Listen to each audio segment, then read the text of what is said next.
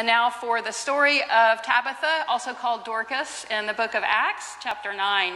Listen for God's word. Now in Joppa there was a disciple whose name was Tabitha, which in Greek is Dorcas.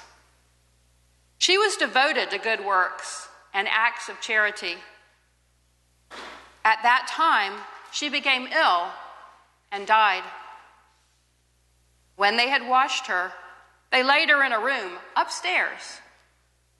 Since Lydda was near Joppa, the disciples who heard that Peter was there sent 2 men to him with the request, "Please come to us without delay." So Peter got up and went with them. And when he arrived, they took him to the room upstairs. All the widows stood beside him, weeping and showing tunics and other clothing that Dorcas had made while she was with them. Peter put all of them outside, and then he knelt down and prayed. He turned to the body and said, "Tabitha, get up." Then she opened her eyes, and seeing Peter, she got up. He gave her his hand and helped her up. Then calling the saints and widows, he showed her to be alive. This became known throughout Joppa, and many believed in the Lord.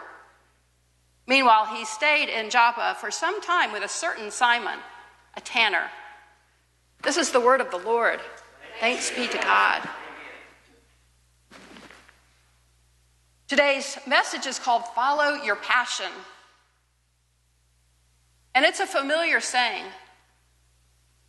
I think all of us have seen it or heard it, maybe on a motivational poster or on Pinterest, or someone has said it to us. And I think it means, versus life being dull and routine, maybe being on a treadmill, that follow your passion means to do what brings you joy and to do it now. And to ignore all those voices that are saying, don't do that, you can't do that, or you don't know how to do that. It's to live in a way that you feel alive. And so to start my study this week, I actually went to see who has the domain name Follow Your Passion. Figured that might be interesting. Well, it's for sale. So if you want to start a website called Follow Your Passion, apparently it is available, or it was on Monday. But there was one in Australia, so it's com.au, where Follow Your Passion is all about a company led by a really cool-looking guy with a great accent. And he will take you on all sorts of adventures in Australia. And they show pictures of people surfing, the sun coming up, people going out with their surfboards, going all along the Australian coast. And there's even a guy who will teach you how to, there's fire on each end of a stick, and it's a big long stick, and you can twirl it and throw it up in the air and catch it. So maybe that would be your passion. But if you go with this company, you can learn to do that.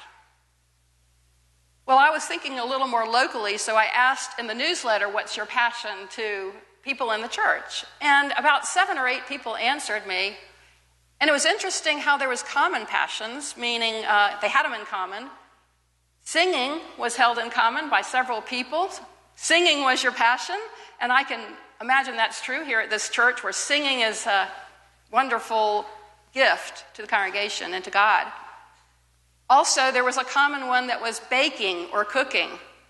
And you know who you are that put up that baking, cooking. I love to prepare a cake for people on their birthday, somebody said, who's here today. And then there was hiking, walking in the woods, hiking. And then there was travel. You know who you are. And all of those I can appreciate as passions. I don't sing very well, but I have my own passions too, and I loved reading about yours.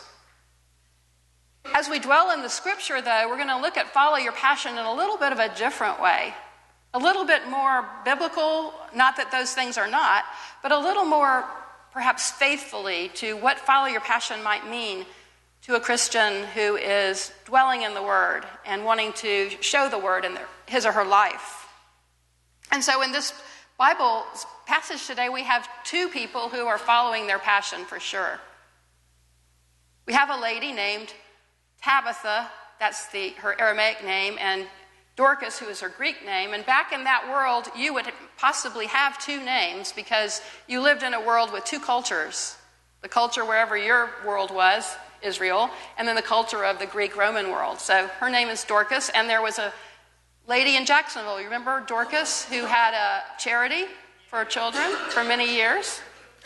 That's probably where that comes from. Well, she had a passion for sewing clothes and giving them to people who didn't have them. And I don't know if they were pretty tunics or plain tunics, but I imagine them actually as very pretty tunics, and that people had them, and they were showing them in the story that they had been given these tunics, widows, by Dorcas, Tabitha. And then Peter, who could be thought of as more full of passion, maybe, than Peter, following his passion. Peter, one of the disciples who left his job, went with Jesus, and now he finds himself an evangelist. Someone called him a circuit rider because he went from city to city. He goes from one to the other, sharing the word. These are two who follow their passion, but then something happens. And in every good story or movie, if you think of the plot almost of any good movie, you'll notice something happens. Something happens that changes things. Maybe it's an obstacle, or maybe it's an incident, a situation, an accident, and that's what happens here. Two people going along perfectly happy, following their passion, and then, as we well know, someone can become sick and die. Even when they're a really good person, who could be a better person than Tabitha or Dorcas? How untimely for her to die when she's making these things for people who need them. But it happens, and it changes everything.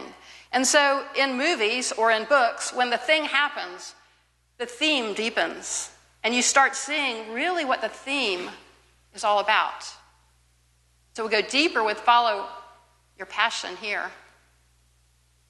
So there are four things that I learned from looking at this theme in this story. And the first one is, when it comes to following your passion, don't wait. Don't wait. So Dorcas, Tabitha, was doing exactly what God was calling her to do. She was doing what I'm just imagining, reading between the lines, made her feel joyful and glad, just like singing or baking or traveling or hiking made you feel when you reported that in my little survey. She was doing what she wanted to do, and you know, it's a difference when you go to a funeral of someone who's been doing what they love to do and a funeral of someone that maybe has been putting it off. There's a big difference. And so we have joy that Dorcas, Tabitha, was doing exactly what God was calling her to do, was following her passion when that happened. I read about Albert Nobel this week.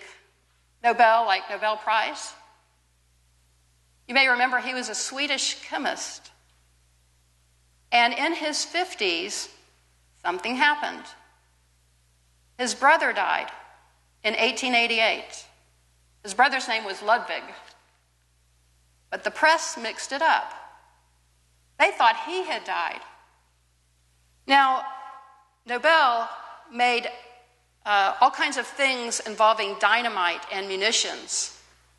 He actually is the inventor of dynamite. So what the person in the press put as the headline for his obituary was, "Tradesman of Death is Dead," because his products were used in war. They were used to blow people up. Tradesman of death is dead. And he saw that, and he was shocked as how people saw him, as how his life was being measured and had been measured. And so just a few years later, he actually went to in Paris to the Swedish-Norwegian club where he went when he was there, and he penned a 4-page will. And the 4-page will, after giving some things to family and staff because he had no children, put everything into this Nobel Prize Foundation. And so starting in 1901, by the way, he died the next year after he wrote the will, which was only a few years after his brother died. In 1901, the first prizes were given. There are 5 different prizes given for various achievements, including peace. So don't put it off. I think that's the idea behind the scripture. She was doing what she loved and thinking about, how do you want to be remembered? How do you want to be remembered, and how do you want your family to remember you? Follow your passion. The second thing that I learned from this passage is that passion is not necessarily pleasure.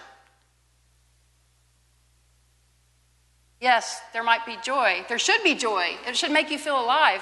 But passion is not necessarily pleasure.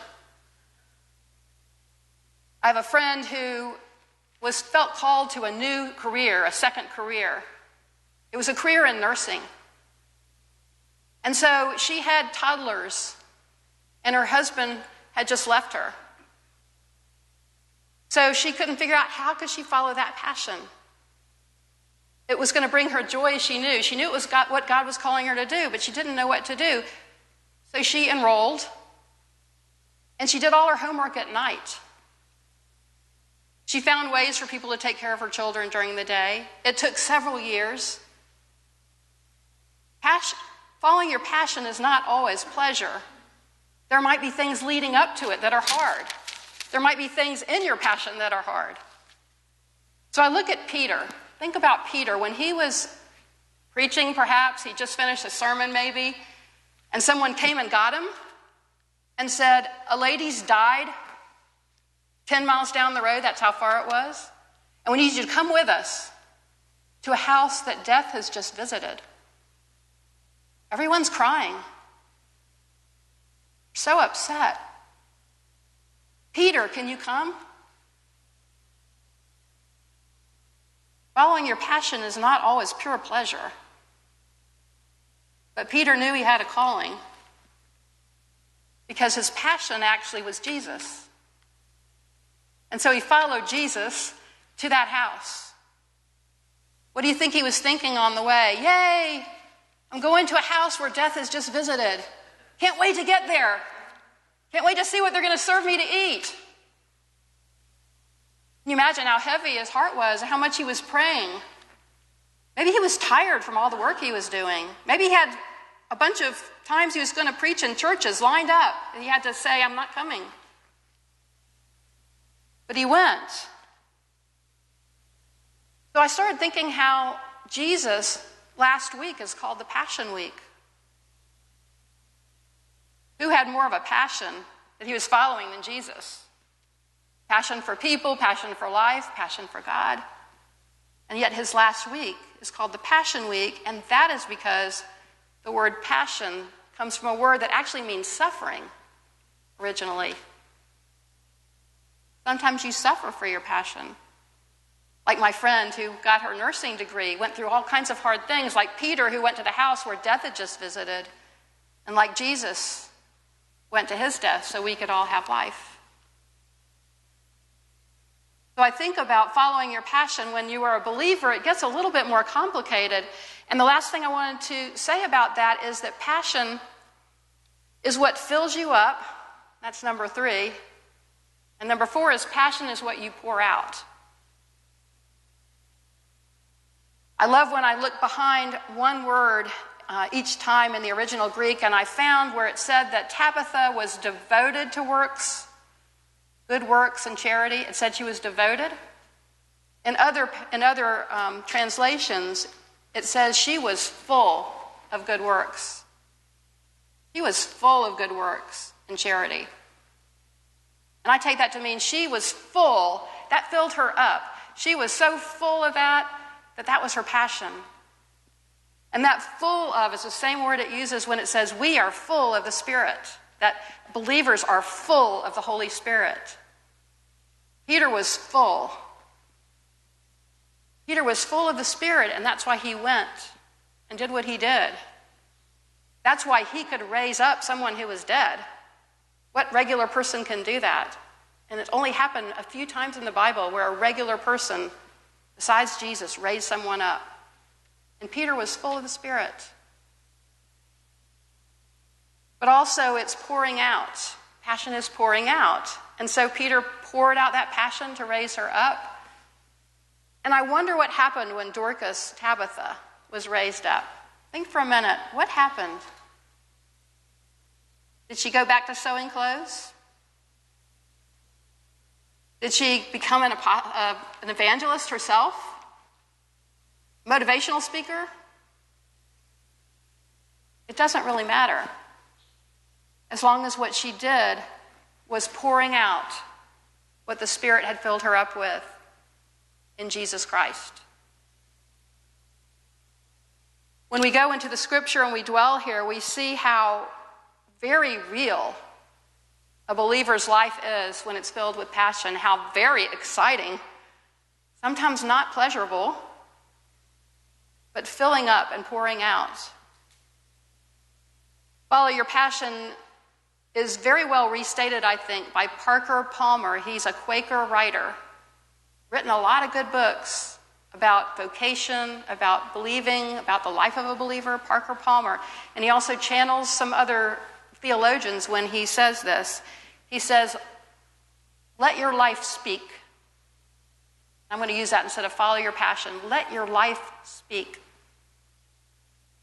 And channeling another theologian, he says, our vocation, our calling is where our deepest joy, our deepest gladness meets the world's deepest need. Maybe you're in a situation now in one of your many callings, perhaps as a parent, as a spouse, as a friend, in your work, in the church. Maybe you're in a situation now where those calls line up. Your deepest joy, gladness, the world's deepest need. And if not, I'd say that's following your passion, according to Jesus, according to God. May it be so. Amen.